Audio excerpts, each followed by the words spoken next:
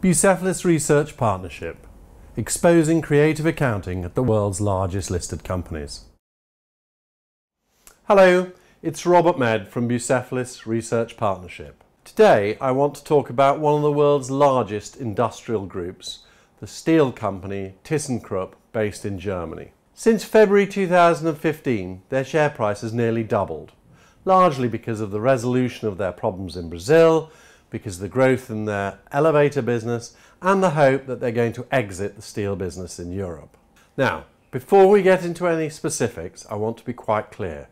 The conversation we're having today is not about us making a recommendation to buy or sell or trade in the company's securities. In our report, we go into a lot of detail about Thyssenkrupp, detailing what we think about its operations, what we think about its accounting, and its valuations. But in this video, I'm just going to focus on 4 points.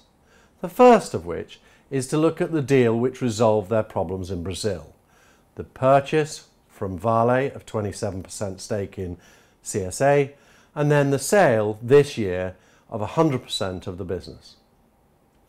It was reported as being sold for 1.5 billion euros, despite the fact they bought their 27% for what was described as a symbolic sum.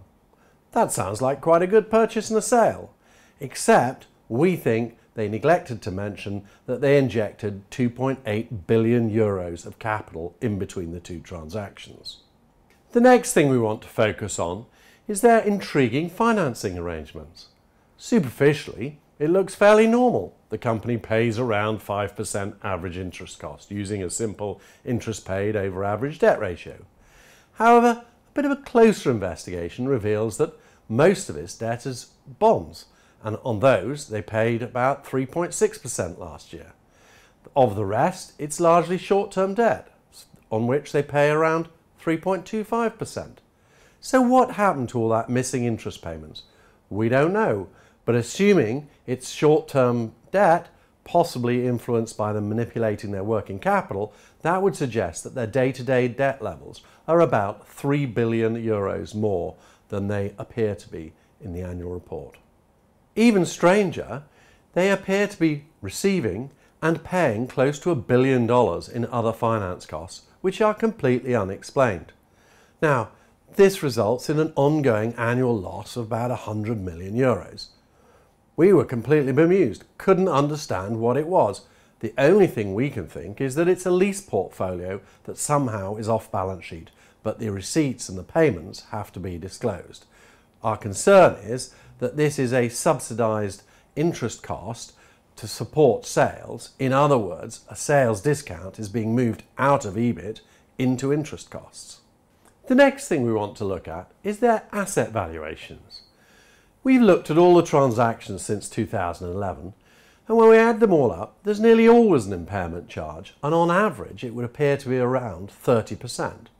This would seem to suggest to us they are systematically under-depreciating their assets.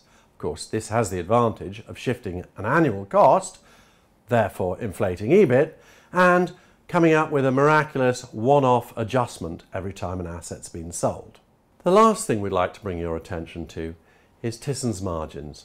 Despite their attempts at diversification, these remain far below not only its steel peers, but also its elevator peers and its component technology peers. This is one of the reasons why the company doesn't seem to be actually generating that much cash and why leverage has risen so much.